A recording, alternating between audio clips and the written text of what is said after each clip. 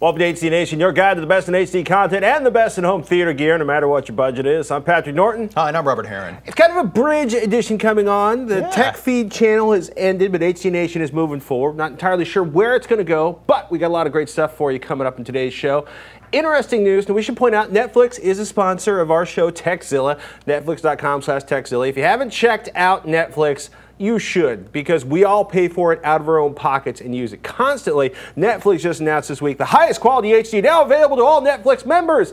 Basically, anybody can get access to their Super HD streams, at least within the continental United States. Not just members with ISPs that adopted Netflix Open Connect, which essentially Netflix puts a server inside of your ISP, so basically to minimize peering charges against your ISP. Oh.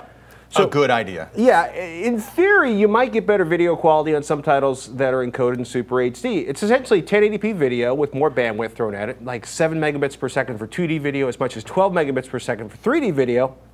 If you're wondering if your ISP is likely to deliver, you might check out the Netflix ISP Speed Index. This is the international one we're looking at right here. I'm going to go straight into the view full results for the US, and it's funny.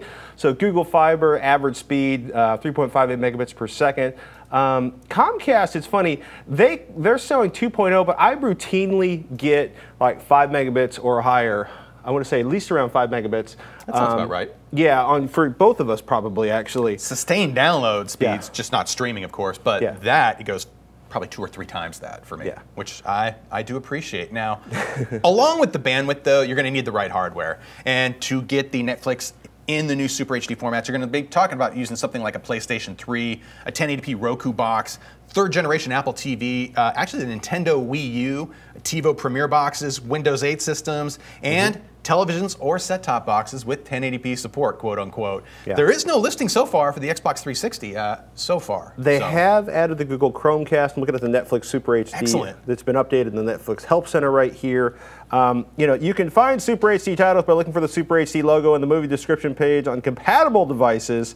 You know, it's interesting. Look, I've yet to find my Super HD title as far as I know. So, you know, keep an eye out for it. It's something to look for, but again, you need the bandwidth, check. You need the hardware. Actually, I have the hardware, check. Now I just need to find the titles. I was finding the titles and playing them, and I was having a difficult time figuring out if it was delivering. It was showing I was getting a full 1080p resolution, but was I getting the Super HD version or not? And I didn't see a distinct indicator for that performance. It said something like SP, and I wasn't sure what that meant, actually, so that's one other thing. But I sense some network analysis in our future. I want to know. I want to know if I was seeing it.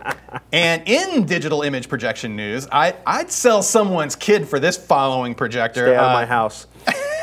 In a house. Basically, Digital Projection just recently announced a brand new Titan 1080p LED 3D 3-chip DLP projector. Oh, let me get past the text. There's the pretty box. And if you scroll down that page, it actually shows the Wonder Machine right there. Because it's LED lit, we're talking 60,000 plus hour lamp life, and it's a 3-chip DLP system. This is an expensive box. Each chip would be dedicated to one of the primary colors, red, blue, or green. This results in a 3-fold improvement. You get higher bit depth, you get better color saturation, and more colors can be displayed. With a DLP LED projector. Now, the single-chip DLP LED projectors that we've looked at actually flash red, blue, and green sequentially, one of the primary colors being projected at any given moment. You're not projecting all 3 simultaneously like you can do with a 3-chip projector.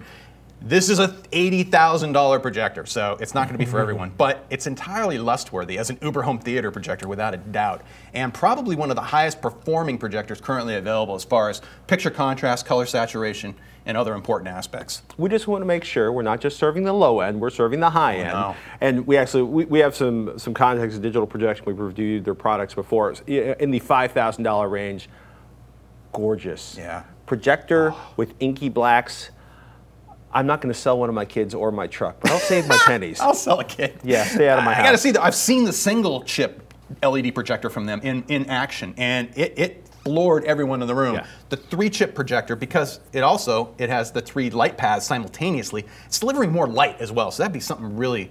It's 80 grand though, so I'll leave it there. That's a house.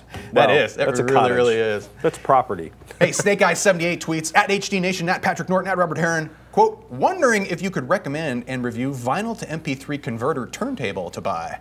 What? You don't want a stack of turntables and on top of your Blu-ray player? Actually, Patrick, you've touched vinyl LPs in this century. What do you recommend? Every album I've ever owned, I somehow scratched and ruined. Yeah. I need professional help. Yes. Well, for you and I, professional help is CDs and digital audio. And I want to say, first up, this isn't a segment for vinyl junkies looking for audiophile grade turntables. If you have a stack of 188 gram pressings along with vintage vinyl you've been collecting, I love you. My neighbor is one of y'all. I love listening. He's got vintage jazz albums that sound amazing, but I don't want emails telling me why Snake Eye 78 needs a $1,500 turntable with a $1,000 cartridge and pure power performance from an incredible $3,000 power massaging box. Just stop. What Snake Eye 78 probably needs is a USB turntable that will connect directly to his PC. Right now, probably the best ones coming out are from Audio-Technica. This is their AT-LP60 USB. It's a belt-driven turntable and a USB port. Really simple. Starts at about $120. Newmark's TT USB has a really good rep too. That's selling at $100. Just beware that these $100 USB turntables are not going to play 78s. Audio-Technica's AT-LP120 will. They'll do 78s along with 33s and 45s, but you're going to spend about $245. And by the way, for any of these turntables in this sort of $100, $200 range, I would think about replacing whatever cartridge comes with it with something nicer. I prefer Grado cartridges. Judging by the gear I see in front of you, you didn't go with the USB option, I take it. No. So a few years ago when I found a bunch of ska albums, vinyl albums, they will never be released on CD. If they were released on CD, I would be buying the CDs. I looked at existing USB turntables and they sucked. They really, really, really, really, really sucked. The new ones, not so bad. The old ones, ugh. So I bought a regular turntable. It's like a Newmark DJ grade turntable along with a phono amp and a nice Grado cartridge.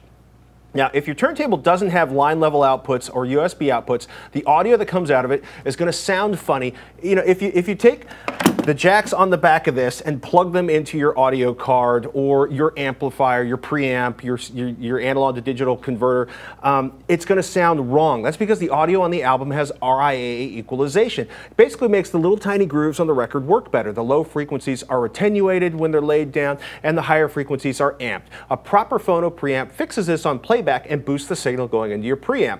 At least for all albums made after 1954-ish, pre-1954, almost every major record company had their own special flavor of equalization, and we're not going to get that deep into this now. That's fascinating. I did not know that. Well, basically, yeah, I'm not. Nope, I'll stop right there. Y'all want to know? Ask about it. Otherwise, I'm not geeking out on this because I can talk 20 minutes on this.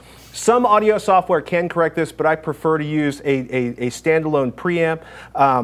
I got mine from phonopreamps.com, but you can get it from Amazon, Audio Gears stores. I think mine was $30 when I bought it, and I want to say it's like $50 now. But any of these amps, preamps, will do a fine job. So you're then depending on the digital audio converter in whatever PC you connect it to at that point? Okay. Yeah, and I mean, they generally okay?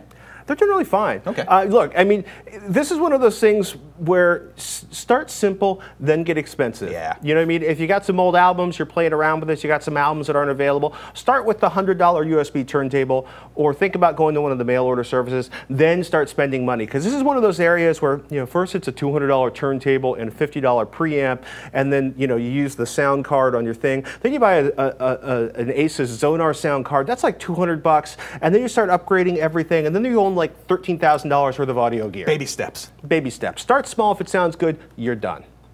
Awesome. RetroGiant 5 emails. When you get some image retention on plasmas, do you guys recommend watching full screen content such as HBO, running the built-in screen wipe, or using something like the Disney Wow Pixel Flipper? Does one work better than the other? You would think the built-in screen wipe would be best since it's coming from the TV manufacturer itself. And as RetroGiant noted, most plasma TVs have a built-in screen wipe tool that can be used to clean up image retention. My plasma happens to bury this tool under the picture setup menu, and I can show that in the pictures here real quick. Just diving through, it was pretty easy to get to, but screen burn-in protection. And it had a scrolling mode in addition to some other things as well. But the scrolling mode was key. It basically scrolls a high contrast black and white image across the screen until you tell it to stop.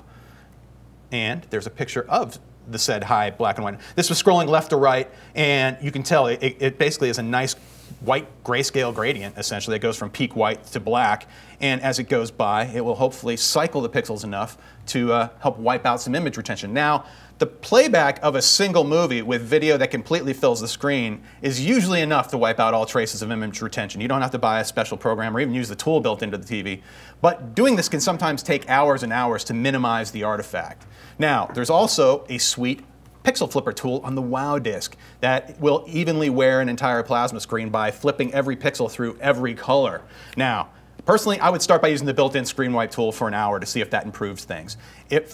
And if that doesn't do it, let it run longer. And also keep in mind that running a screen wipe tool or displaying something like the pixel flipper tool itself, that kind of displaying of a test pattern, it really ramps up how much voltage your TV is going to use, and it will consume a lot more electricity. So that's just something to keep in mind. It will warm it up nicely, to say the least. So don't worry about image retention. I find that it's usually cleanable. You can usually get rid of it. I have seen cases, though, on LCD screens that were left static for way too long. That's far more difficult, I see, to massage out of the picture. You almost have to wear the rest of the screen a little more in order to get it to even out. So, and if you want to see the worst, well, it's probably not there anymore, but at the Wynn Hotel in Las Vegas, they had about 10,000 sharp LCD panels. They left them all with static imagery for about a year, and every one of them had like a Kino screen on the bottom of them permanently burned in. And they have since gone to a nice motion graphics screen on all of their displays, I noticed, in their hotel and casino. So it can happen to anyone, folks. So watch the Kino display at home if it's static, and I think that's it for this episode of HD Nation. You want to find out what's going on with HD Nation, please check us out at revision3.com/HDNation. You can subscribe, you can watch. That's where we're going to be hanging out. Hey, and please email us your questions and suggestions anytime. And until then, thank you for watching.